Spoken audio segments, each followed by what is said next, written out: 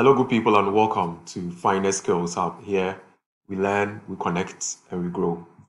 When you're comparing actual and budget in Excel, sometimes it's nice to have a red indicator for the lines or departments that have an overspend.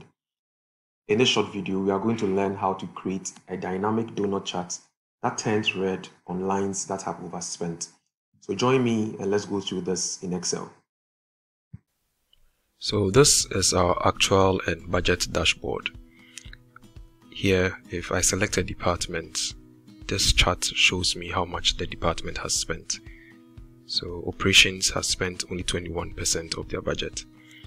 But if I select sales and marketing, because they've overspent their budget, this donut chart now turns red. So this is what we want to achieve, a dynamic donut chart that will show us red when a line has overspent. So let's learn how we created this from scratch. So I'm going to delete the elements of this chart and then we switch to our calculations page and I'll walk you through how I created this. So for our dashboard, we have already calculated actual. This is our budget, and then we have our balance.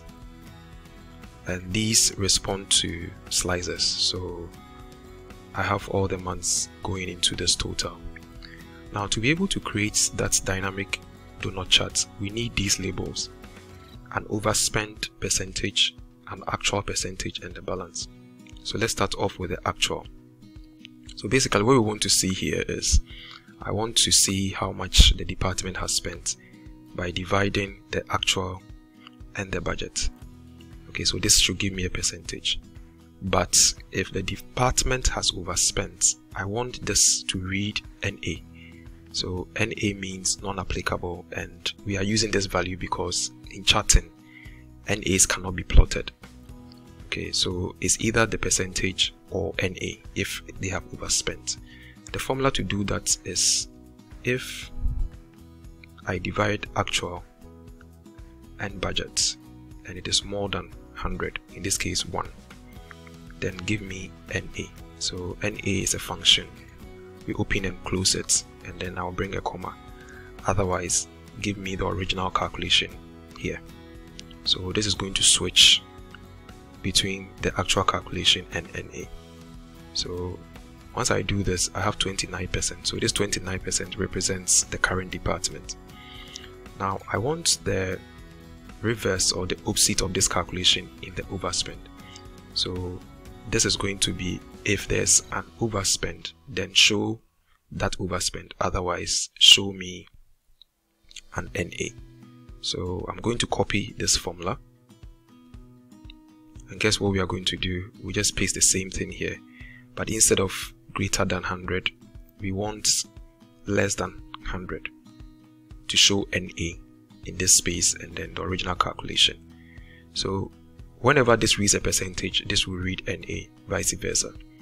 Now let's calculate the balance. So the balance will be the percentage left that is yet to be spent. So ideally it should have been 1 minus this, but because this calculation is going to be either NA or a value, we are going to use a function called if NA. Okay, so if NA, so in the case this is an NA, give me this value, so that this is going to switch. So we currently have 29%, but we don't want any negative numbers, so we are going to use max. Okay, so 1 minus this, okay, or 0, so that we don't exceed our calculation. So this is always going to give us a toggle. Now that we've done this, we are going to use the same method to create our label. So if NA, this or value, and then I have this. So now that we are done with our calculations, let's chart. So I'm going to highlight the labels and the calculation, go to insert, and then pick the donut chart. So remember, what we've achieved here is we have an overspend, an actual, and then the balance. So we want to color the overspend. So if they have overspent, this whole thing will turn red color. So I'm going to use the legend to do this. So I select the overspend in the legend. In chart 10, you can press Ctrl+1 to give you the settings for that particular chart area. So I'll come here and then change this overspend to red. Okay, so that is what I want to see. And then I'll select actual. I want my actual to show blue. Okay, and then my balance is going to show this light gray. Okay, so this is done. Later I'll come for my label. So I'm going to cut this, Ctrl X, and then go and fit it in my dashboard. So I'll come here, fit this, take off my chart title, take off my legend, and then resize this using the space that I have here.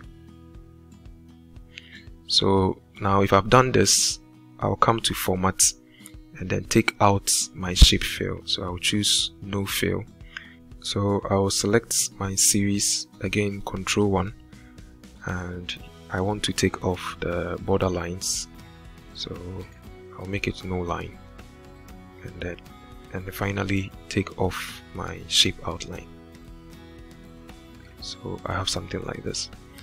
Now let's bring in our text box, that is the label that's going to show us how much has been spent. We are going to go to insert, text box, and then just gently draw our text box here. Okay, and while it is highlighted, you go to the formula bar, put in an equal sign, and then you go to calculations and then pick the label. When you press enter, it comes in the middle, and then you can middle and center align, and then we can increase the font to about 18. Take off my fill,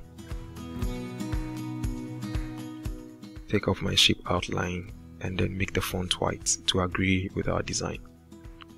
Okay, you can build in this in the process. Okay, so now that we are done, let's test this. So projects, operations 21%, sales and marketing 238%, and overall organization also up overspent, so we have 136%.